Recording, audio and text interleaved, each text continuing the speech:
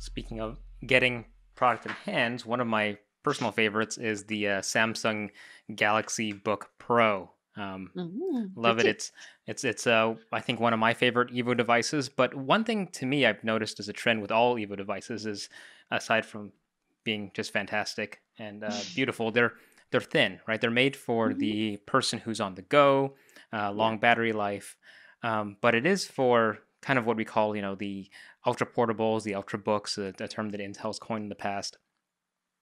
But there are so many different types of PC users out there, right? Device mhm, users. There are gamers, right? That either who have big desktops or people who want gaming laptops. Now, Evo has been very focused on kind of the thin and light segment.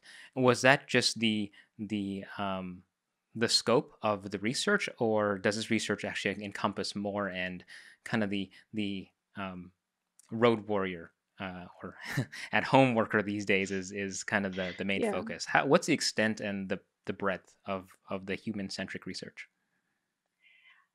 So that has been really interesting. So as you say, we started with Athena, and Intel's had social science and kind of a very user focused approach actually for a long time. And we've been in different parts of the organization. We've kind of tried to tackle this problem from some different directions before, and been focused on different problems. Like we have a big group of researchers and designers who focus on developer problems, for instance. So this kind of specific kind of practice of trying to like really focus on that whole laptop experience right down to the platform and silicon level for Athena has turned out actually to be very successful. So we then kind of expanded that. So when I said back at the beginning that I'm part of research and experience definition for our client platforms, we do that across the different segments. So I have researchers and designers who are focused on gaming, who are focused on creators, who are focused on education. And and there's a crossover there. So those some of those beautiful Evo systems are bought by people who are creators. Some of them are bought by students, probably more higher education students. But kind of they're not super distinct in that way for people. People we wear many hats as we move between our lives.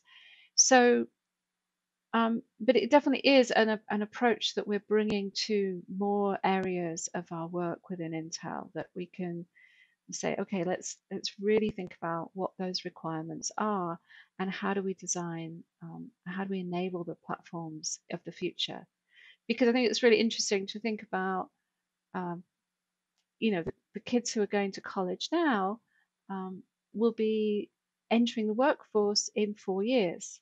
So as we're designing silicon that's going to be ready in 4 years, in like 25, we need to be ready for them. It's going to be emerging at the same time. So understanding the things that they're doing now, the things that they're starting to do, that's important to us because how you kind of learn often in kind of college and in your first few work experiences, the growth of cloud-based collaboration has been happening for a long time, and it's a lot driven by sort of the experiences of people within education. So what I'm hearing from you is, Project Athena is an ongoing project. Even though we launched Evo, this is not a one and Mhm. done. The work Yeah. continues. Subscribe to Intel Chip Chat wherever you get your podcasts to be notified when new episodes drop.